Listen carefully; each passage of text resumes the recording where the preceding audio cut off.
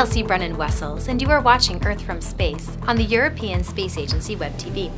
Henderson Island lies in the South Pacific, about halfway between New Zealand and Chile. As one of the best examples of a coral atoll, Henderson Island is a UN World Heritage Site and one of the world's biggest marine reserves. However, while this remote, uninhabited, tiny landmass may look idyllic and untouched by humans, it is one of the most plastic-polluted places on Earth. It is estimated that around 10 million tons of plastic ends up in the oceans every year.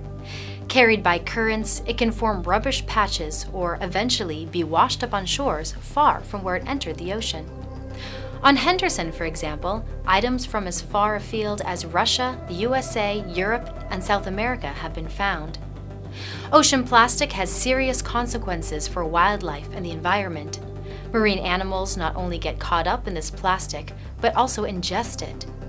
Even when it has been broken down into microfragments by weathering and waves, it still endangers animals and also enters the food chain with unknown long-term consequences for animal life and our own health.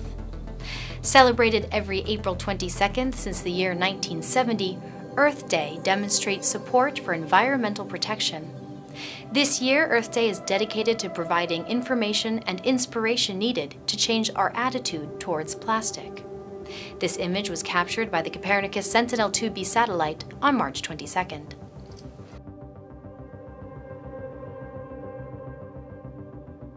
And that wraps up this edition of Earth from Space. Remember, to learn more about space or about our planet, visit our website at www.esa.int. From the ESA Web TV studios, have a great day. If you like the video and you want to see more about space or about our planet, subscribe to our channel.